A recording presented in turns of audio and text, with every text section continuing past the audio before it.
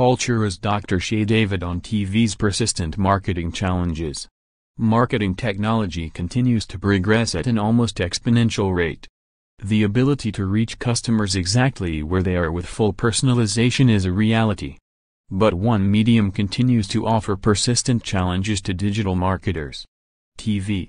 According to Magna, a research outlet for media firm IPG Mediabrands, digital ad sales grew to $209 billion in 2017, while TV ad sales only brought in $178 billion. In fact, the move from traditional channels to digital resulted in the most substantial decline ever recorded. This is partly because advertisers are getting more value from being able to target viewers using platforms such as HBO and Hulu. It is also cheaper to distribute ads via digital channels than it is to advertise on TV. Of course, none of this works unless the audience is watching content via streaming services rather than traditional TV channels. And they are, especially in the under 35 age bracket. There is an underlying assumption that TV is moving to the cloud. Dr. Shay David, co-founder and president of media and telecom at Kaltura, told me in an interview. The way we people consume video has changed dramatically. People now consume TV content on the go, on their terms. The service providers understand that the traditional model of TV, everyone in front of a single screen, no longer exists. While streaming is prevalent with younger audiences, older viewers are also moving to digital TV platforms. In fact, 2017 saw the fastest ever growth in 50 to 59-year-olds moving to digital TV, with 63% of viewers now accessing TV content via the internet, according to PwC data. Kaltura's role in providing digital TV content is primarily underplayed. When you watch a show on HBO, Turner, and Vodafone, it is Kaltura's platform that is likely providing that video stream. The most extensive independent video provider across all hardware platforms, including mobile, Amazon Fire Stick, Roku, Google Chromecast, and Apple TV, it offers personalized content and advertising across devices. What we've developed is a cloud TV platform, David said.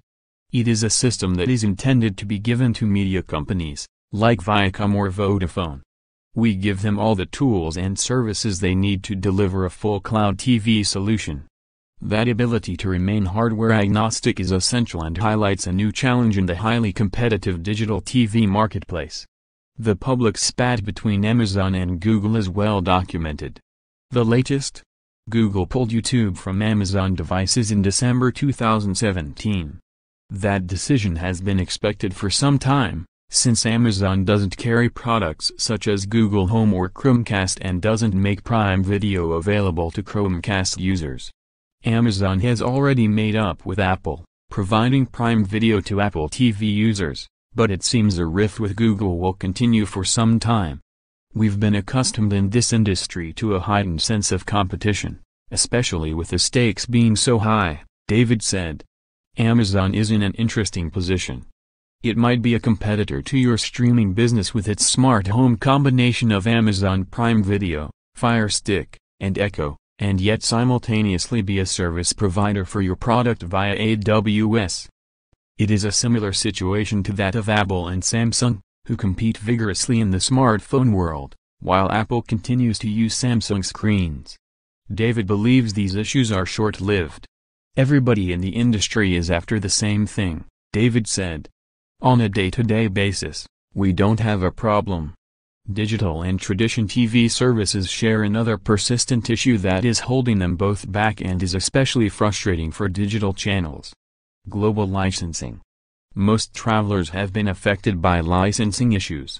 A movie or TV show that is available globally can be viewed and downloaded in the account holder's region. But when you take a service like Netflix or Amazon Prime Video on the road with you, the viewing selection is dramatically cut down, even for shows that are available to you when you're in your home country. Will we see a resolution to this problem? Look at what happened with cinema releases, David said. They are now global releases. In part, this is to help to fight piracy. It is also a way for the industry to capture revenue as fast as is possible.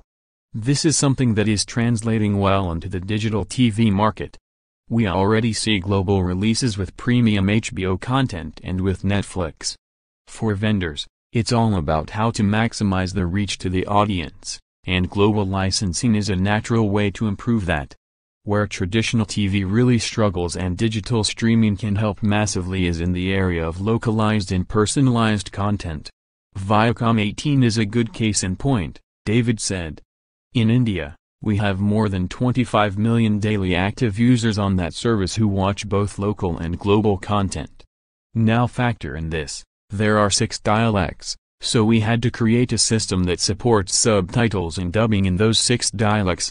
That's a considerable challenge, but Kaltura is already delivering substantial amounts of content to that audience, with the capability to replicate the platform globally.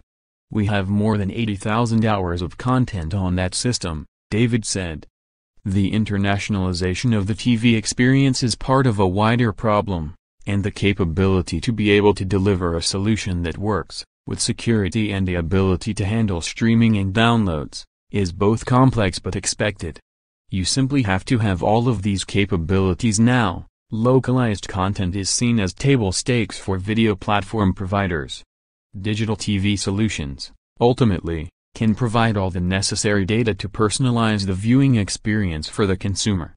Infrastructure is the first layer of any video platform, including Kaltura's, David said.